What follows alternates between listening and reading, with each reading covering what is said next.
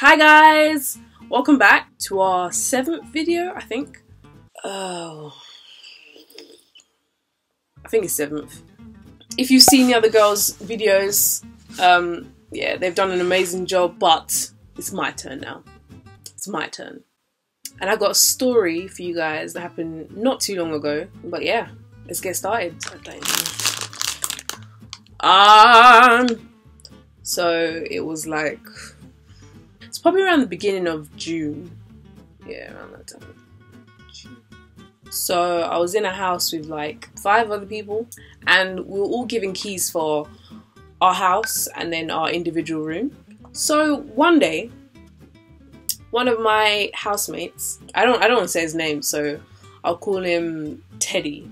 So that day, he decided to go clubbing, and he told us that he was going clubbing. So we were just like, cool. On that day, there were only 3 people in the house. So he was out enjoying himself. I was at home enjoying myself. Me, I'm the kind of person that loves to be at home. I had cooked food.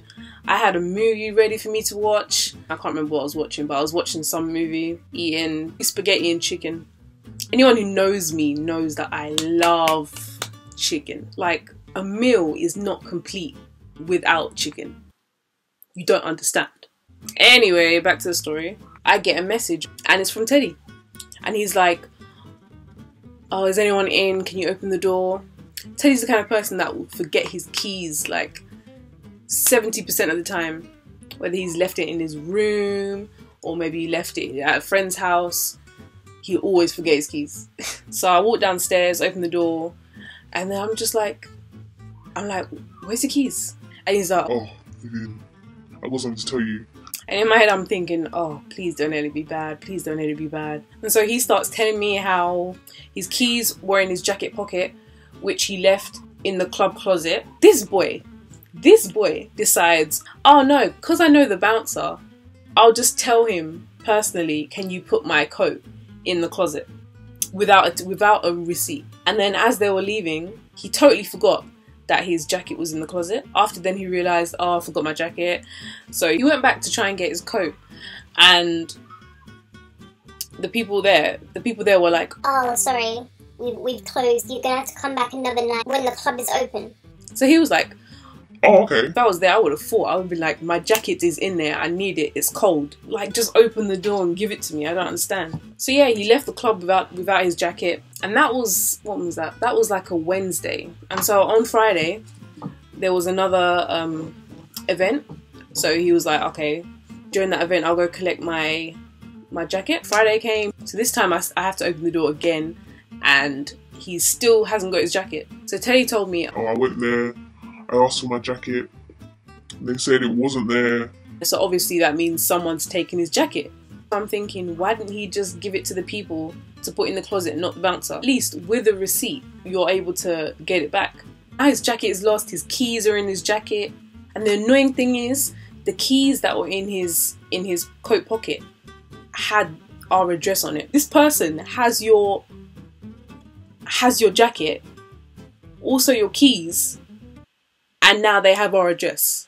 So me, I've never been in this position before where someone has lost their keys to your house. Being African, you know, Africans are always thinking up the worst of situations. Oh, robbers gonna come in, they're gonna kill us in our sleep, gonna burn the house down. So I'm just like, I've got to be ready. So I go into the kitchen and I get myself a knife. The house that I was living in was in Hertfordshire, and if you know Hertfordshire, that's one of the most boringest places you could ever be. So I was like, no, I'm grabbing a knife. I'm not gonna die in this place. So anyway, he tells the group chat what has happened, and they're like, what? Why didn't you get a receipt in the first place? Why are you so disorganized with your stuff? You need to sort this out ASAP. Me just looking at all the messages, I was just like, should I reply? But then I was like, nah, I don't want to be mean. I feel for this guy. He calls the locksmith people, and then he tells us that they can't come till Monday to change the locks. They were like, oh, 2 days. No, you can't leave the house. You have to stay in here. This is your fault. And he's like trying to defend himself, like, I can't stay all the time because I have work. And then I send a message saying, I don't mind staying in the house till Monday. I have no lessons left. And he was like, oh, okay, so Viv can stay in the house because I've got work both days. They were still telling him like, what if Viv suddenly needs to go somewhere?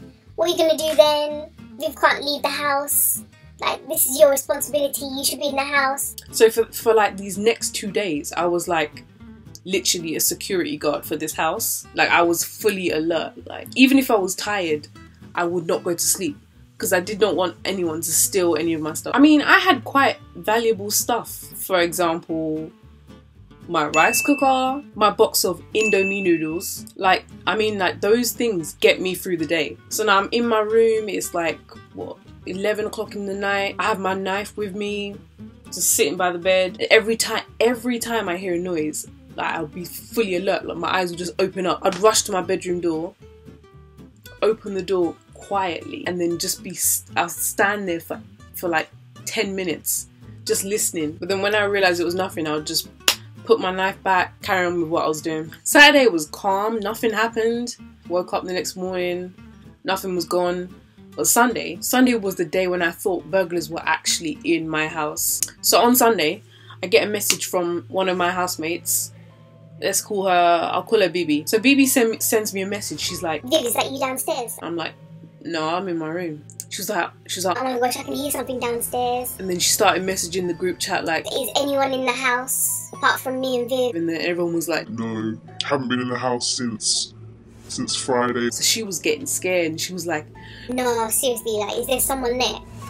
Like, is someone playing a joke with us? Huh? Everyone was like, no, being serious, we're at home. And I was like, I haven't been out my room since morning. So like, oh yeah, just check it out, just go downstairs. She was like, no, I'm not doing that. So I just said, I was like on the group chat, I'll go check it out. And everyone was like, go on Viv, go on, you can do it. And while they were saying that, I was getting hyped up. I was like, yeah, I can do this. I was literally going through in my head the fight that I would have with the burglar. Like, you guys, I was feeling it. I was really feeling it. I seriously felt like a ninja. I was thinking about like, oh, how when I see the burglar, he's gonna pull a knife on me and he's gonna try and stab me. He's gonna miss. I'm gonna grab it, take it off him, and then do some like Muay Thai kick to his face.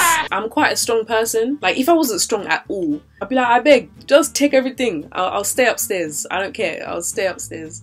Actually, I'll probably go downstairs just to see his build. If he's like hench, I'll probably be like, just take everything. Just take what you need and go. But yeah, so I was getting myself ready, and then I opened the door really slowly, and I started creeping down the stairs. When I got to the bottom, it was dark. I couldn't see anything. So every time I saw a light switch, I would turn it on, just in case, like, you know, burglar tried to get me from behind. Long story short, there was no one downstairs.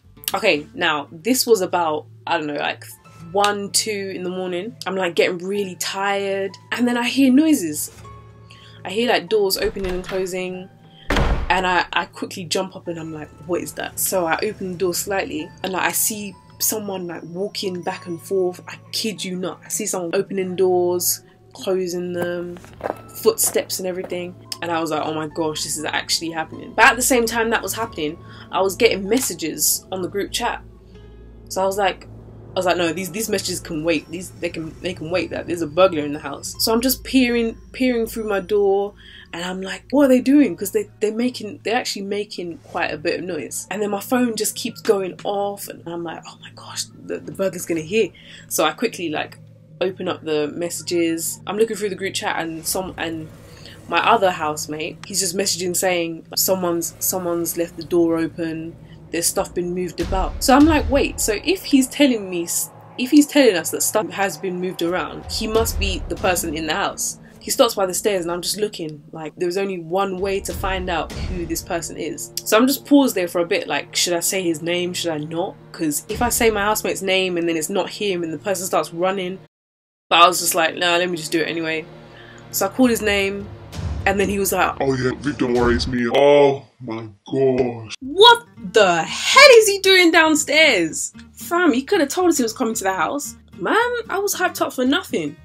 So long story short, no burglars came to the house. Monday came, changed the locks, and everything was all groovy. So if you like that story time, then, you know, like, comment, subscribe to our channel. Hopefully I'll have much more interesting stories, and yeah, see you guys.